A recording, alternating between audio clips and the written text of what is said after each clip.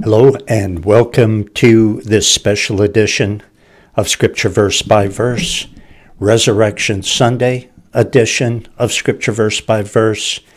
And for that we are in Matthew chapter 28, and we will begin in verse number 1. So get your Bible and open it up to Matthew 28 verse 1 if you can. I've got to say, and I'm sure this is the case with many of you, this is by far my favorite day, and I'm about to deliver a message from the Word of God on my favorite subject, the resurrection. Without that, we wouldn't have anything. We wouldn't have any guarantee that our sins are paid for, and it's a good time in the Word of God. So, remember, you can study the whole Bible with me, Genesis through Revelation. There are 4 series at the Scripture Verse by Verse website, and that's found at thebibleversebyverse.com. Well, let's pray and get into today's message. Father, we ask that you would sanctify us by your truth. Your word is truth. In Jesus' name, amen. Okay. In the end of the Sabbath, as it began to dawn toward the first day of the week, came Mary Magdalene and the other Mary to see the sepulchre. Now, I will not say that going to the tomb took faith, because they didn't have any faith. Mary and the other women, they really didn't. They didn't believe the word of God. They didn't believe, more specifically, the word of Jesus when he said that he would be raised, even though he had said it several times. They did not have faith, but one thing they had, 2 things. They had devotion, and they also had courage. It was courageous to take spices to anoint the dead body of a criminal that Rome had just executed.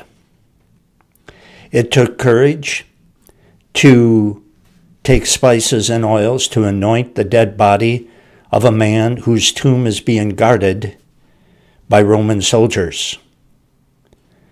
And so their devotion to Jesus remained strong, even though they think that he's dead and dead to stay. As far as these ladies are concerned, Jesus has absolutely nothing more to offer them. But that doesn't matter. They're going to honor him because they want to, not because they feel they're going to get something for doing it. It came from their hearts. So you got to appreciate these ladies in spite of their lack of faith. Verse 2. And behold, there was a great earthquake, for an angel of the Lord descended from heaven and came and rolled back the stone from the door and sat upon it. I just love the show of power by God here in verse 2. The Roman soldiers thought they were in charge of this tomb. Boy, they had it all taped off and sealed with the governor's seal. They thought they were in charge. Big tough guys, you know. And boy, were they ever wrong about that. God was in charge. And God put this mighty angel in charge. Anyone who can bust through a band of Roman soldiers, move a stone that weighs several tons, and then sit on it, gets to be in charge. Gets to be the boss. And that's what this angel did. So it really didn't matter who wanted that stone kept in front of the tomb. God wanted it moved, and so moved it was. God wanted it removed. You say, yeah, to let Jesus out, right? No, to show the world that he was already out. This tomb was empty. Verse 3, the angel, his countenance was like lightning, and his raiment white as snow. And for fear of him, the keepers did shake and became as dead men. It takes an awful lot for a Roman soldier to shake with fear. They didn't fear much on earth. And they didn't fear God either.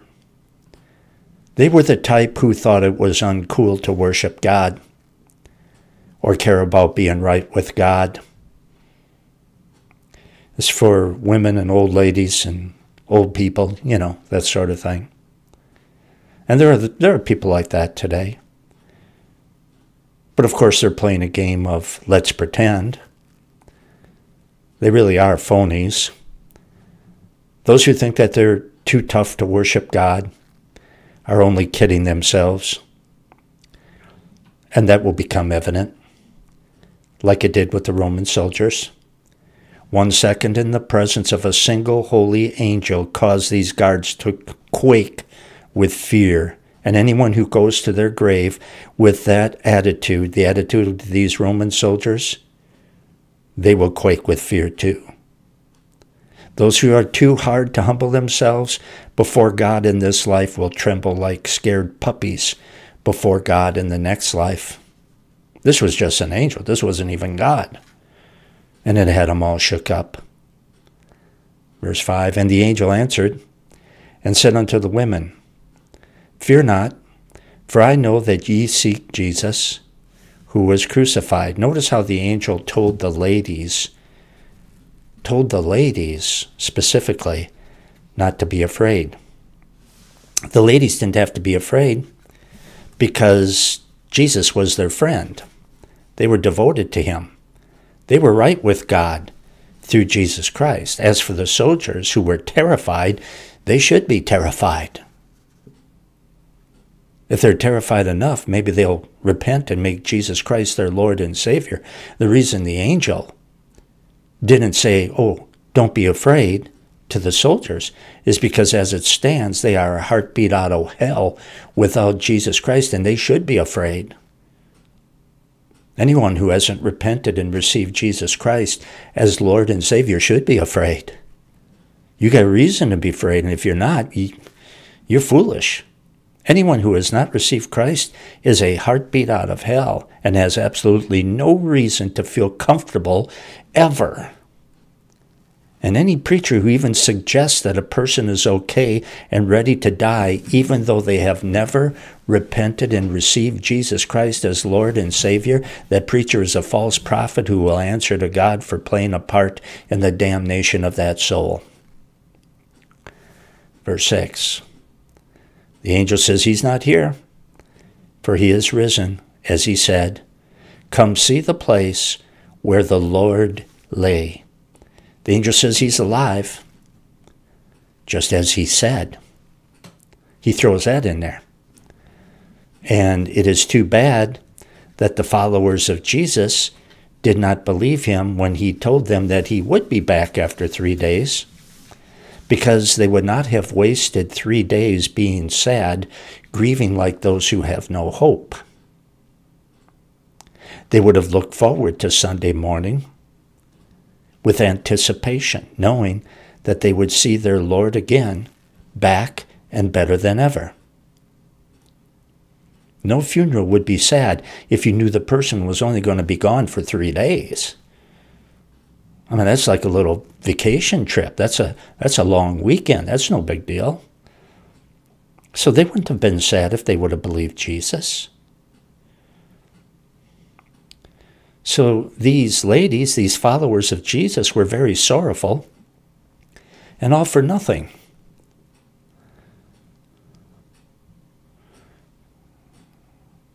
The good news is their unbelief didn't keep Jesus from coming back.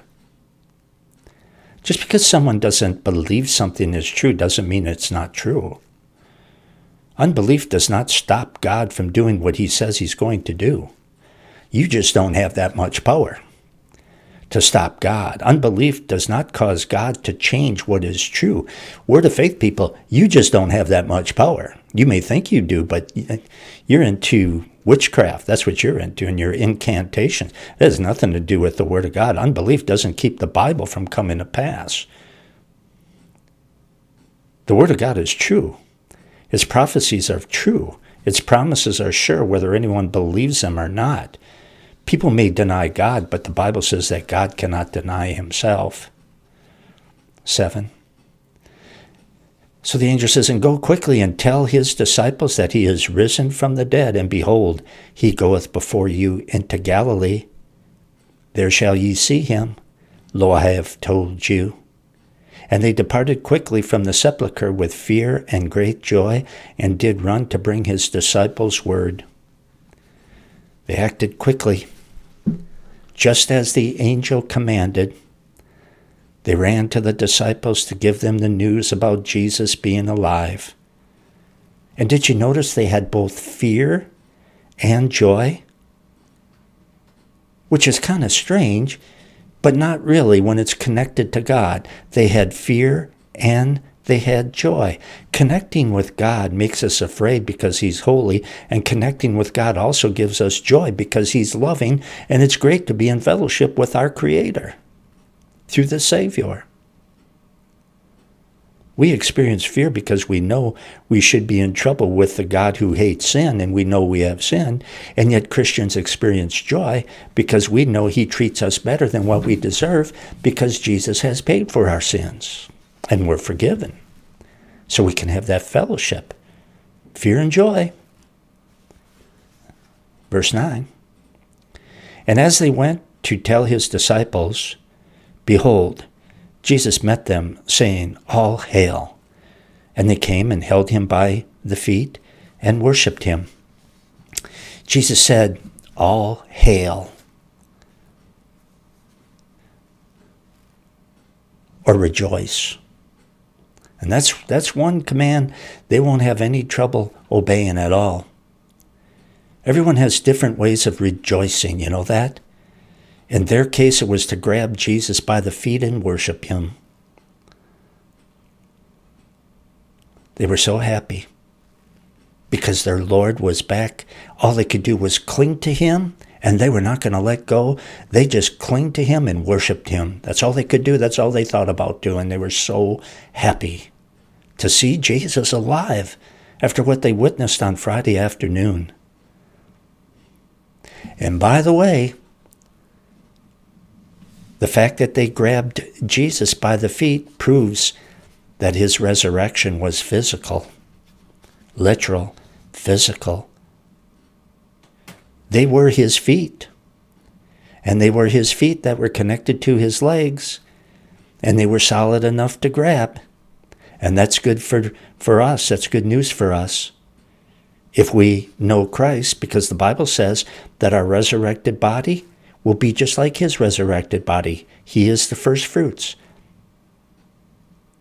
He came back to his old body, only it was much improved, and that is exactly what's going to happen to you and I if we know Christ. Our body will be better in every way, but it's still going to be our body. You must get used to that body you're into because you're not changing.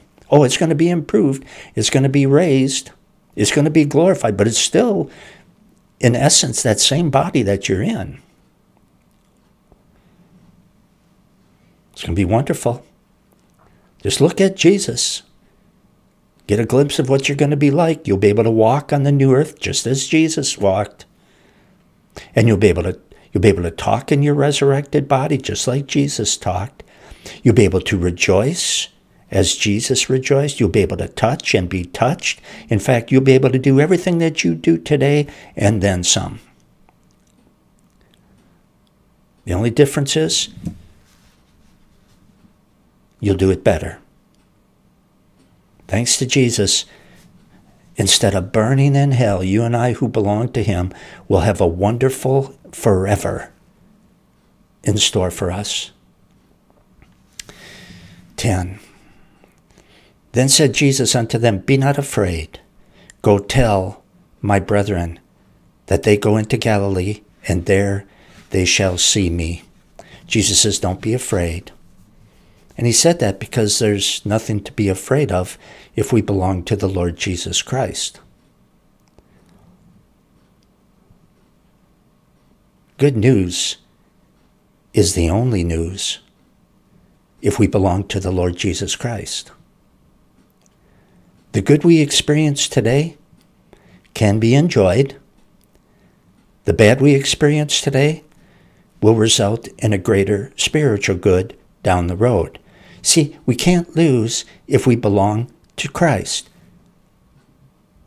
The only news that there is for Christians is good news. So Jesus says, don't be afraid. What's to be afraid of? It's all good news. The good that you're experiencing now, you can rejoice with Jesus for that good. The bad that you're experiencing now, know that he promises to work together for our good. It'll be more good news later on. It's just good news. That's all we got. You know why? Because Jesus is raised from the dead in his physical body. That's what gives us the assurance that all our news is good news, and it's just going to get better and better. Everything's going to be okay in the end. The troubles we experience in this life will fade instantaneously the moment we enter the next life. Anything we may have sacrificed for Jesus in this life is going to be repaid multiple times in eternity. May God help us to remember that and cause us to sacrifice and serve him even more. Just out of gratitude. Verse 11, now when they were going, behold, some of the watch came into the city and showed unto the chief priest all the things that were done. These Roman guards are as good as dead, and they know it. Oh, do they know it? Roman commanders were not very understanding. They did not accept explanations when you failed to do your duty, and the guards failed to do their duty. They failed to guard the tomb, and they know that the penalty for that is death. Consequently, they go to the religious leaders, not to their Roman commanders. They go to the religious leaders, hoping that they can devise some sort of a cover-up for them. So look at 11 and 12 together. Now when they were going, behold, some of the watch came into the city and showed unto the chief priest all the things that were done. And when they were assembled with the elders and had taken counsel, they gave much money unto the soldiers. I'm sure the Roman guards told the religious leaders all about the earthquake. I'm sure the Roman guards told the religious leaders all about the angel and the empty tomb and the resurrection and the whole ball of wax. All of which means that the religious rulers who schemed to murder Jesus are in big trouble. And if they have half a spiritual brain in their head, they know it. The resurrection means that they have killed the Son of God. Think about it. Almighty God raised the one that they killed, which is a pretty frightening thought. If you kill somebody and God Almighty raises them from the dead, doesn't that mean you're in trouble? I would say the resurrection means they were dead wrong when they corrupted justice to ensure the execution of the Lord Jesus Christ. And it also means that if they do have that half a spiritual brain, they're going to fall down on their knees right here and beg Almighty God for forgiveness. But no, they will not do that. Instead, they will take counsel among themselves. Well, that's brilliant. You ought to be on your knees talking to God, begging for forgiveness. Instead, what do? You take counsel among yourselves. You're going to try to scheme and figure something out. There's nothing to take counsel about when one comes face to face with their sin. There's nothing to think about. There's nothing to discuss. A guilty sinner has no bargaining power. You have no leverage. The only thing that makes any sense is repentance and crying out to God for mercy. They take counsel among themselves. Well, look what they do. This is their brilliant plan. 12. And when they were assembled with the elders and had taken counsel, they gave much money unto the soldiers. So they're going to throw money at this problem. Well, I'll tell you what, throwing money at this problem is not going to solve it. But you would never convince the religious leaders of that. They thought that money could solve pretty much any problem. Throw money at it. You know why? It's because they're greedy themselves. They are greedy themselves. They would sell the truth for a bribe, and they have done that. So they figure bribes work. It's the norm. It works. They bribed Judas, and it worked. So now they're going to bribe the soldiers. And sad to say, you know what? It's going to work again. Bribes do work. They don't work forever. Eventually the truth comes out. If not in this life, then at the great white throne judgment, the truth does come out. Bribes do not work forever. Bribes work temporarily. They may delay the day of reckoning, but they won't get rid of it. So they're just kicking the can down the road by throwing money at this thing instead of repenting. 13, saying, say ye, his disciples came by night and stole him away while we slept. We got a great idea. They say, here it is. Tell the people this lie, and then the people will think. Tell the people this lie, and then the people will think, and then our problem will be solved.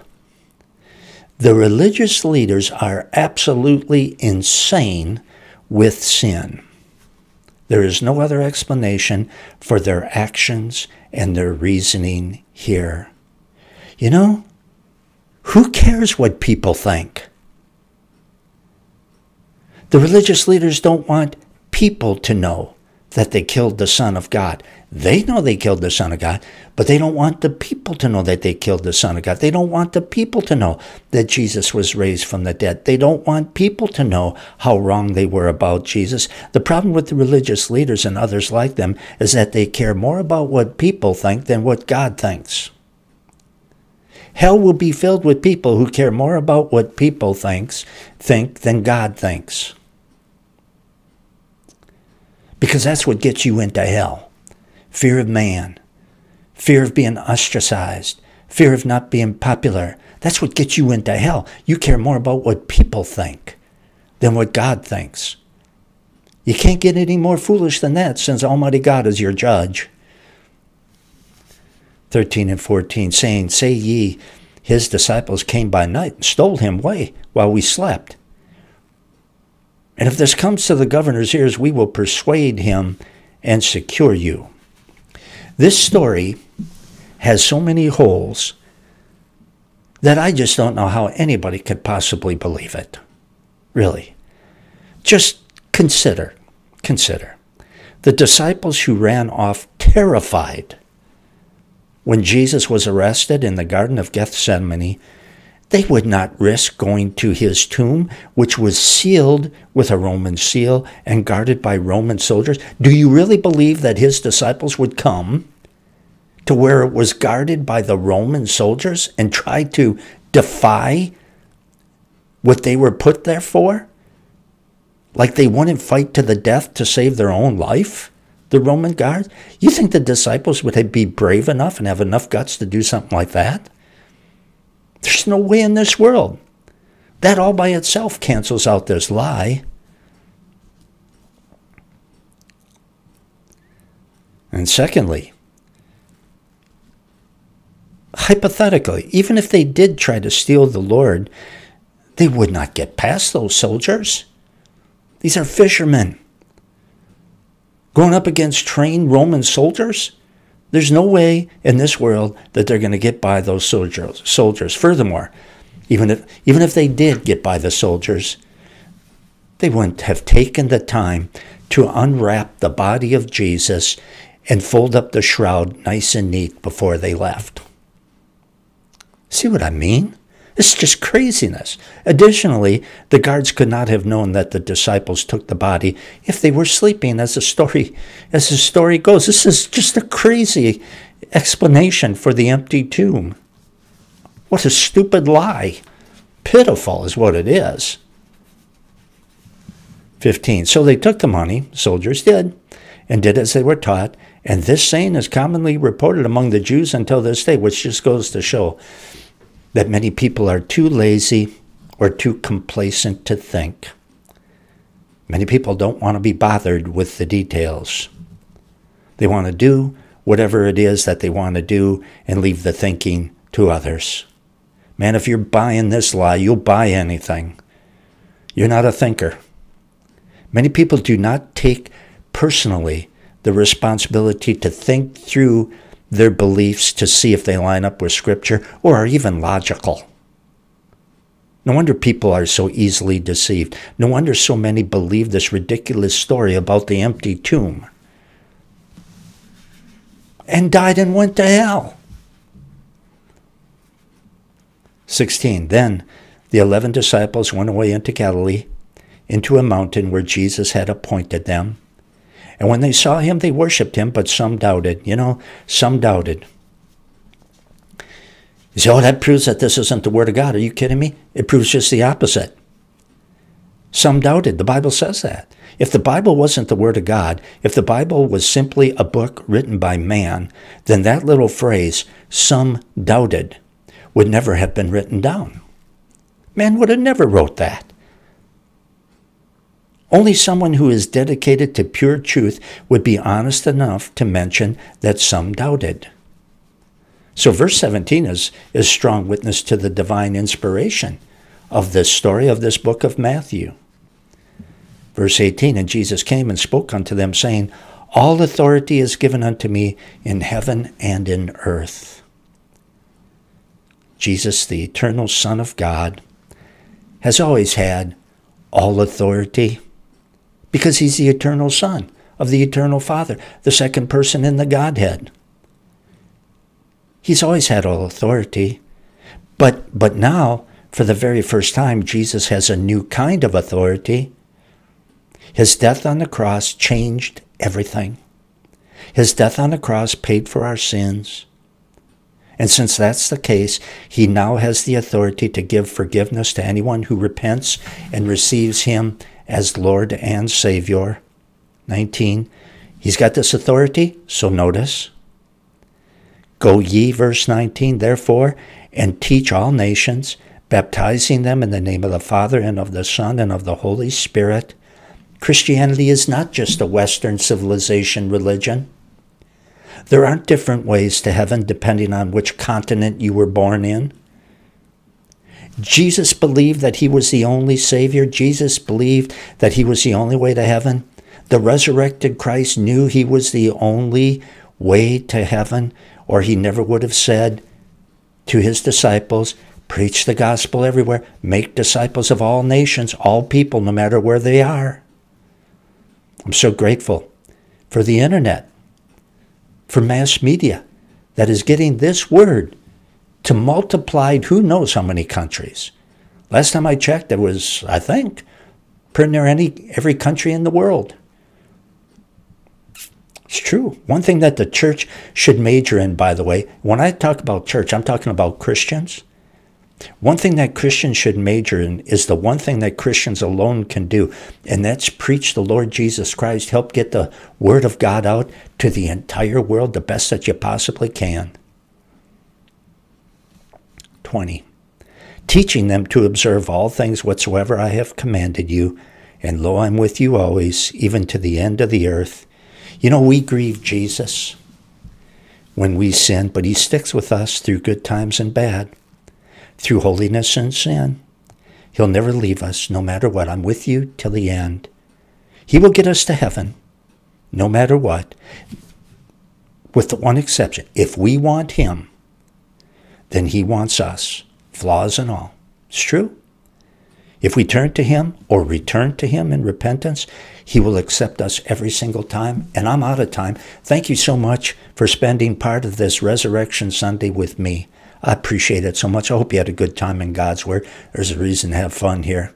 There's a reason to enjoy this. if you belong to Jesus Christ. Remember, study the whole Bible with me at thebibleversebyverse.com. And if you would like to be a part of this ministry, pray for me and God's Word, and also click the donate button at the top of the front page at thebibleversebyverse.com and prayerfully give as the Lord may lead. See you next time on Scripture Verse by Verse.